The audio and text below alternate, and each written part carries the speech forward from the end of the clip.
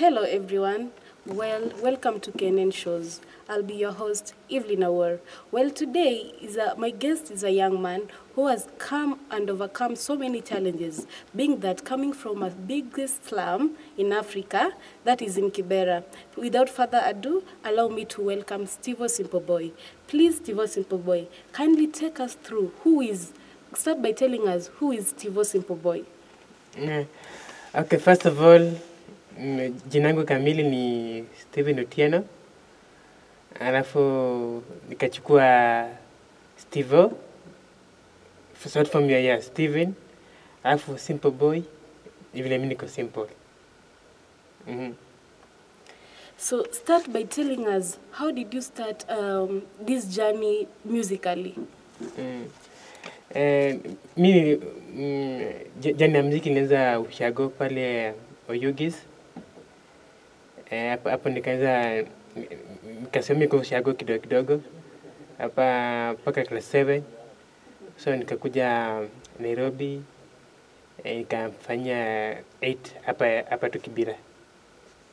So sasa niko napenda muziki, sana muziki za hip hop. So nikaona hip hop yangu ni stay kwa kama hip hop zingine, sasa ikuwe tofauti.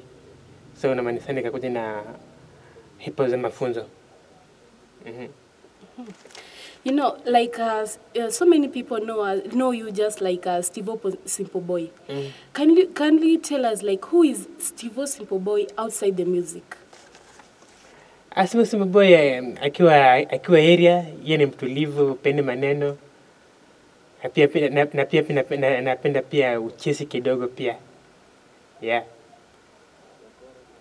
Unamaanisha nini ukisema unapenda ucheshi kidogo? Yaani tuseme yani tunafanya tu vibwanga. Unaona? Kama kuna mchezo fulani imetokea na ingine tunacheza.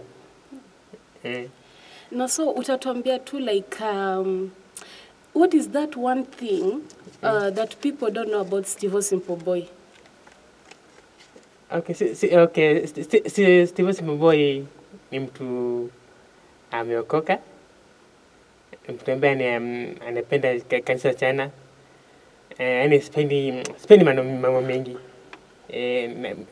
Nakuja kwa studio na rekodi ngoma, alafu naenda tu kwa nyumba pia natulia.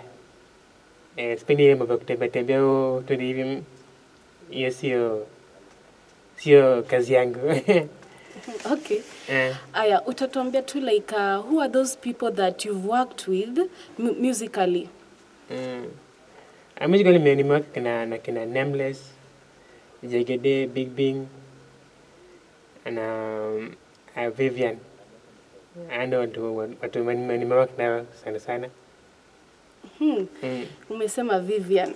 So like utatuambia tu like ulifeel aje kuwork na Vivian, being that even Nameless, being that they are also celebrities? Tukianza na Vivian.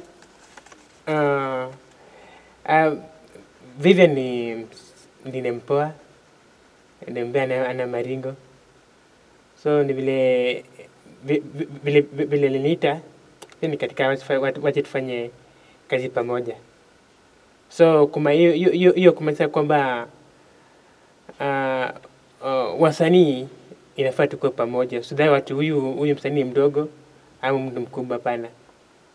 So wache tufanye kazi, tupatie mafans waamue kama ngoma iko sawa iko sawa. Na so like out of working with Kina Vivian and Akina Nameless, like who are those people that have supported you the most in musically? Actually ni Made in Kibera. Made in Kibera ndo tumeza na kitambo from 28 mpaka sasa hivi. Umemention Made in Kibera. Kwanza juu unajua tu watu tu kuna wenye wanajua Made in Kibera, kuna watu wanajua Made in Kibera, maybe mtu anadhani Made in Kibera ni jina msee. Unaweza tu kutueleza like who is this Made in Kibera? Okay, Made in Kibera ni studio community. Unaona? So community studio Kibera ni yani ina support wasanii, si kuimba pekee. Kama pia unaweza fanya drama, comedy, anything yenye uko nayo, talent uko nayo, utasaidika.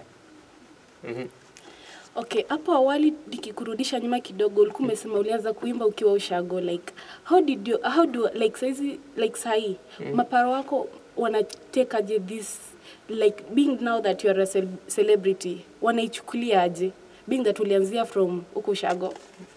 Sasa wanajivunia. Lakini hapo kitambo kulikuwa na tatizo kidogo. Wanasema muziki itakuletea shida, achana na muziki. Bali mimi sikufahamu nini. Okay, now hii ndo ni swali lenye kila mtu anangoja kusikia. Sasa Stivo Simple Boy, tulikuona like from now tu tukashtukia Stivo Simple Boy ametokelezea. Now, nini nilikuwa breakthrough yako ukakuwa celebrity at once hivyo? Mimi nasema ni maombi, na pia kunyenyekea, na pia kuwa humble ndio imenisaidia. Na pia wimbo gani ndio ilifanya ndio ilikufungulilia njia kwa zote? Vijana tuachie miadarati. Hiyo ni interesting sana. Unajua like we know that vijana wengi wako into miadarati. Can you kindly tell us more about this song, Vijana Tuache Miadarati?